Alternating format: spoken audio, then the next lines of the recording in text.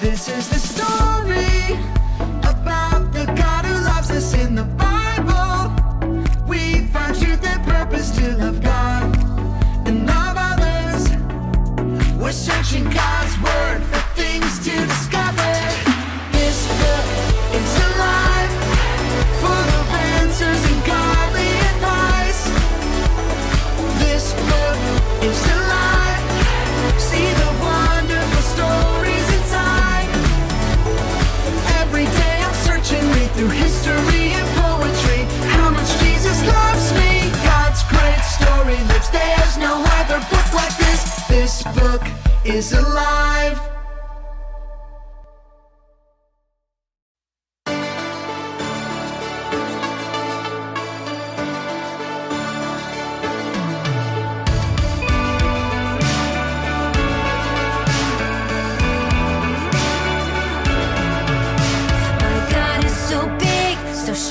So mighty, there's nothing my God cannot do.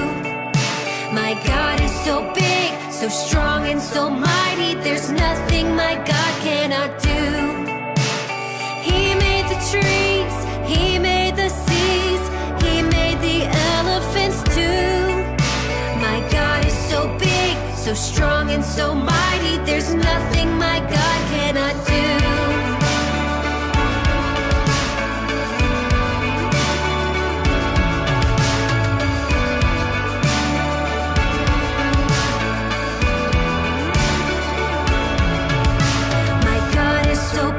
So strong and so mighty, there's nothing my God cannot do.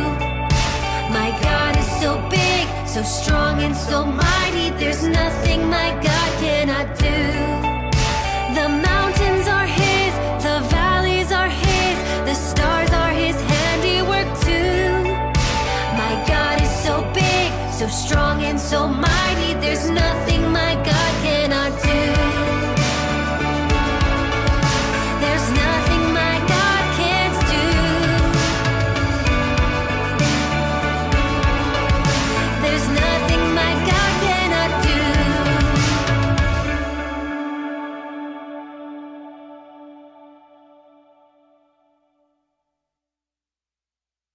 Good morning, boys and girls. Happy Sunday and welcome back to Kids Church Online. Today's lesson is about that very special man in the Bible we spoke about last week. Can you remember who it was? You got it! Today's lesson is still about Moses.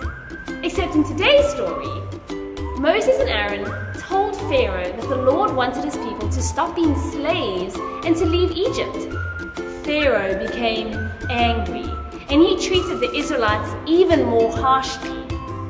One after another, the Lord sent 10 different plagues upon the Egyptian people. Sometimes Pharaoh tried to bargain with Moses, but then, each time, Moses caused the plague to stop. Pharaoh's heart would harden, and he would say the people could not go. Pharaoh thought he was the most powerful, but who is the most powerful? We know that God is the most powerful. God loved His people then, and God still loves us now. What kind of heart do you want to have? A hard heart like Pharaoh? Or a soft heart that loves and obeys God? Unlike Pharaoh, we should have a soft heart that wants to obey God. Enjoy the Bible story this morning. So this is where we are in the story. God made a perfect world, but people messed it up. So God started over again, but people still made bad choices. But God had a plan to rescue them. And He would use a special family to do it. They were the Israelites. They were living in Egypt, and they kept growing and growing. This made some people nervous. Like the Egyptians. Because the more people you had, the more power you had. And the Egyptians liked power. So instead of kicking them out of Egypt, or becoming their friends, they captured them and made them their slaves. Do you think that would stop God's plan? Yeah, me neither. But the Egyptians thought it would make a difference. So they made the Israelites their slaves. And made them do hard work. Like building cities. Brick by brick. By brick. But the Egyptians were still scared of the Israelites. So the Pharaoh did something drastic. He was the Egyptians' king. He made an order To kill all Israelite boys when they were born. Whoa. Some of the Israelites didn't obey. One mom came up with a plan to save her baby. The baby's name was Moses. So after he was born, She put him in a comfy basket. like this, and tucked Moses in it. And put it by some reeds in the river.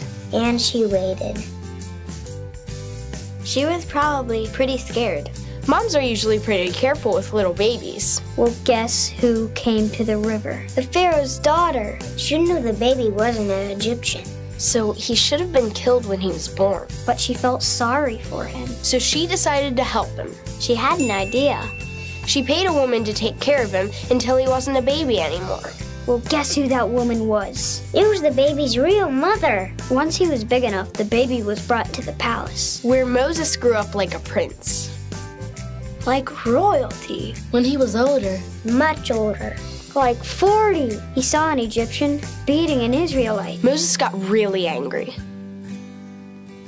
Because he was an Israelite too. And he killed the Egyptian that was hurting the slave. When he realized what he'd done, he tried to hide it by burying the Egyptian. but the next day, someone recognized him. Hey, you're that. And knew the bad thing Moses had done. So Moses ran away Escaped. and hid in the desert. For a long time. But God didn't forget about Moses. While Moses was hiding, God was going to call him to a really important mission. He had a big job for him. And even Moses wasn't sure he could do it. But that's another part of God's story.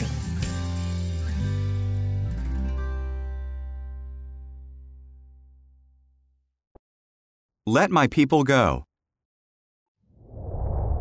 Moses and Aaron told Pharaoh, "The God of the Israelites says you must let his people go free. Otherwise, bad things will happen to you." But Pharaoh would not listen. So God turned the water in Egypt into blood.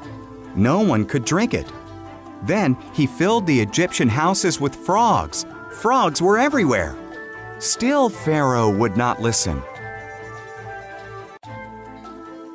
So God filled the skies of Egypt with gnats.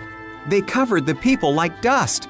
Then he struck the land of Egypt with flies. Still, Pharaoh would not listen. So God killed the animals of Egypt: horses, donkeys, camels, sheep, cows, and goats all died. Then he covered the Egyptian people with sores. Still, Pharaoh would not listen. God sent hail to crush the crops of Egypt. Their barley and flax were destroyed. Then he sent locusts to eat what fruit remained. Still, Pharaoh would not listen. So God sent darkness over the land.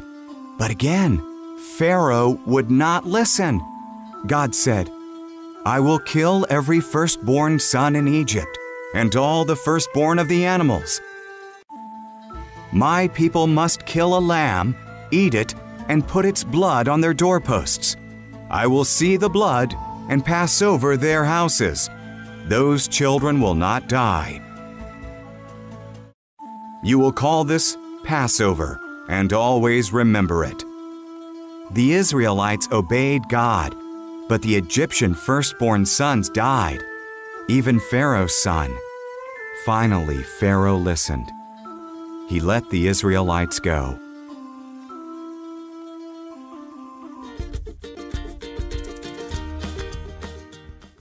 So kids, we know that God is really, really powerful.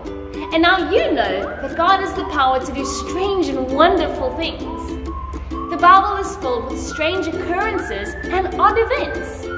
And in today's story, the people of God were enslaved in Egypt. So God brought 10 plagues upon the land.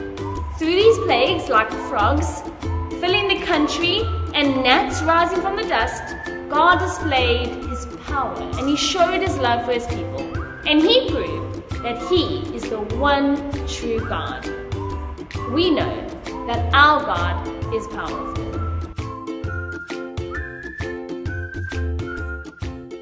Hey boys and girls, Are you ready to color in today's Bible story with us?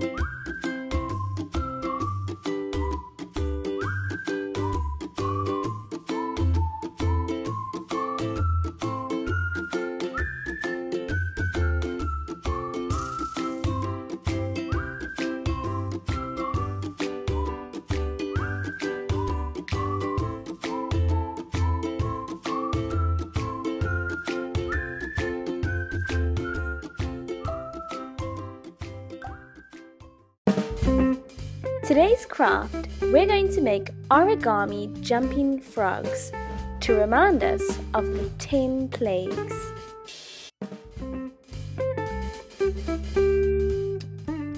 Fold the rectangle in half, crease firmly, and unfold it.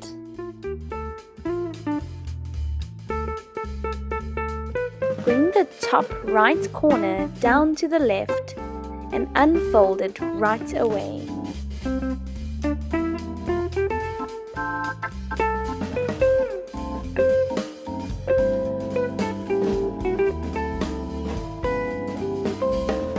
Bring the top left corner down to the right and unfold it.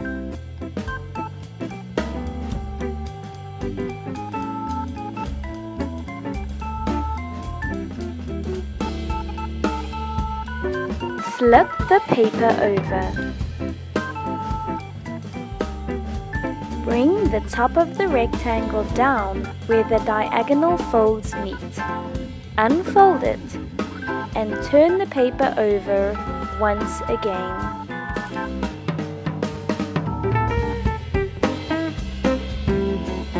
Make a squash fold by bringing the sides to the middle so they meet each other.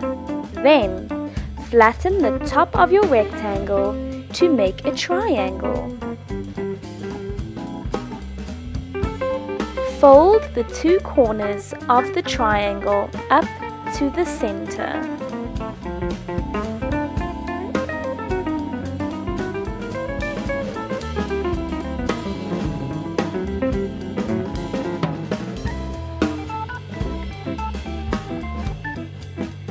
Fold the right side of the paper towards the center and repeat with the left side.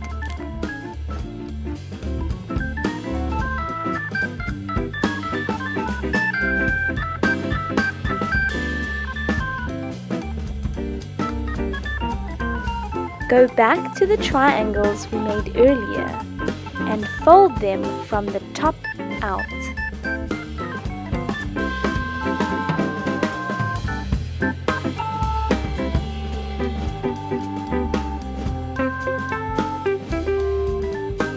Fold the bottom of the paper up to the top corner of the triangle.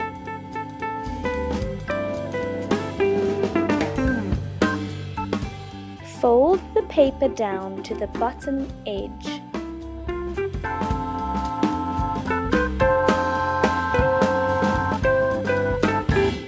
And now it's time to turn your model over to reveal your jumping frog. Are you ready to play? To make your frog jump, lightly press the back and release it. How far can you make your frog jump? We've loved having you join us this morning for Online Kids Church. We hope you've enjoyed today's Bible story about Moses, as well as our exciting craft. We'll see you next week. We've got some exciting new Bible character puppets for you to cut out and add to your collection. Ask Mom and Dad to print today's template, color in and cut out Moses and Pharaoh, as well as the 10 different plagues.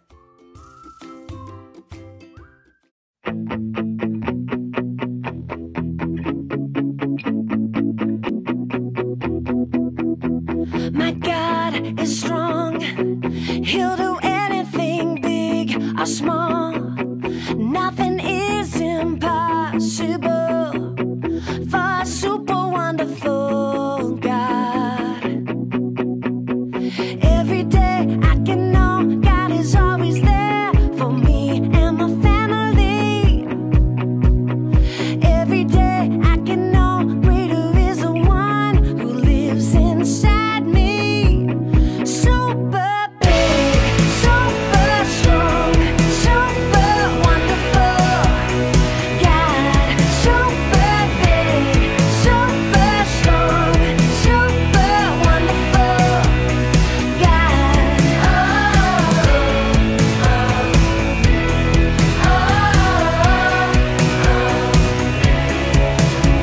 Our God is strong. He'll do anything big or small. Nothing is impossible for a super wonderful God. Every day I can know God is always there for me and my family. Yeah, every day I can know greater is the one who lives inside me. Super big, super strong, super wonderful God. Super big, super strong, super wonderful God.